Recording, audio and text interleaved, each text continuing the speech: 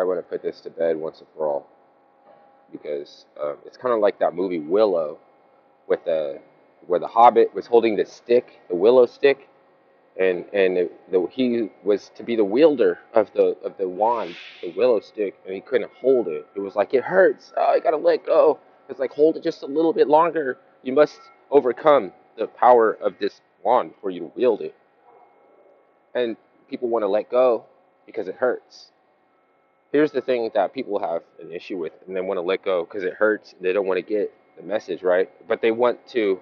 You want to differentiate the difference between an elite, wealthy SS wearing Prada and leather, and who directs the soldiers beneath him, who are common, regular army of 17, 18-year-old recruits on their way to being destroyed as a generation, right?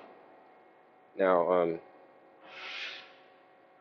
you've seen pictures of them screaming for their mamas at on the battlefield. You've seen it, right? You don't see pictures of them polishing their shoes, getting their boots polished at the train station. So we made this distinction already. They're different, right? The SS is over here, and the Nazis is more or less like what we want our soldiers to be, right? Like in a without initiating the draft, right?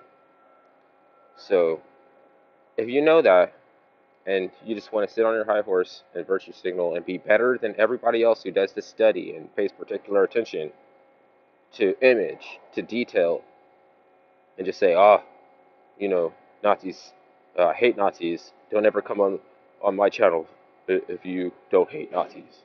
No, you're just scared. You're just scared.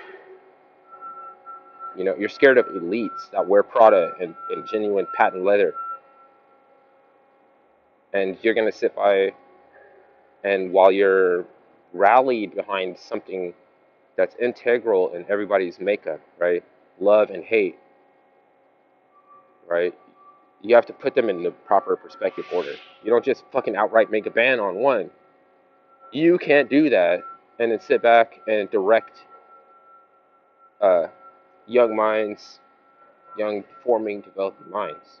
You can't do that because that makes you an SS. Even if you feel self-righteous and like a good guy, and you putting your foot down and you're saying once and for all, we don't like Nazis. Like, okay, so I mean, I don't hate retards.